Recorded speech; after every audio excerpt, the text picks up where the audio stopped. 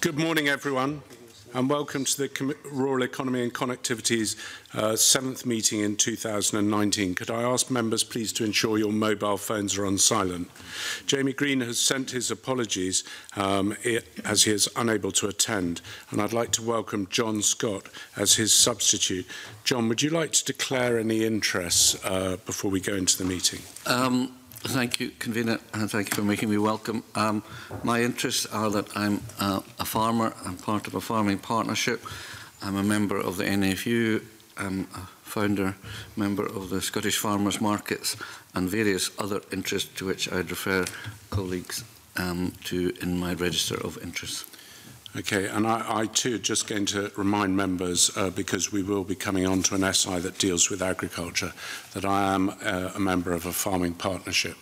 And it's not necessary to make a declaration unless you want to speak, but if anyone else would like to make a declaration, Peter, you've indicated you would. Well, I will, Convener. As most folk know, I'm a member of a farming partnership as well, but I have no intention of speaking on the SI, so we shall see how it goes.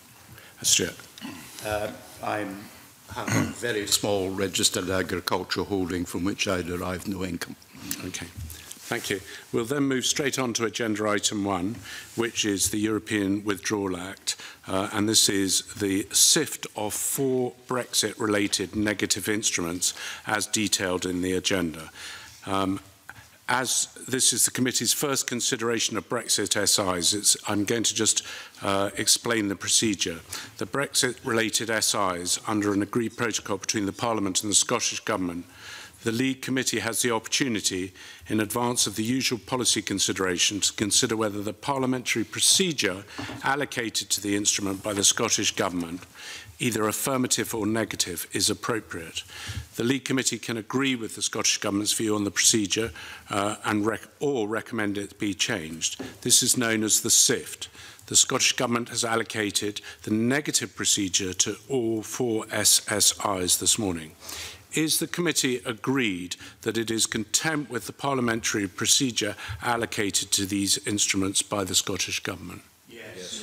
We are agreed. Therefore, we'll move straight on to agenda item 2, and this is the consideration of 5 negative instruments as detailed on the agenda.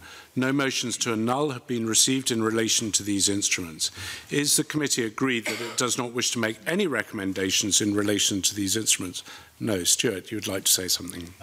Yes. I'm not speaking to oppose our support for any of these instruments, but I just have some questions I think committee might consider it would wish to put to the government associated with one of them, which is the Fisheries EU Exit Scotland Amendment Regulations 2019. I note to section 1 that it has a commencement provision, and the commencement provision for parts 1 and 2 is that they come into force on the 28th of March 2019. Now, that is 1 day before the current date that the UK would expect to leave the EU. And I would just be interested to know whether, if the 29th of March were to change, whether that has a consequence for this. I cannot see one, but I think it's a proper question to ask. He then goes on and says that parts 3 and 4 come into force on exit day, and that's fair enough, that's whatever day it is.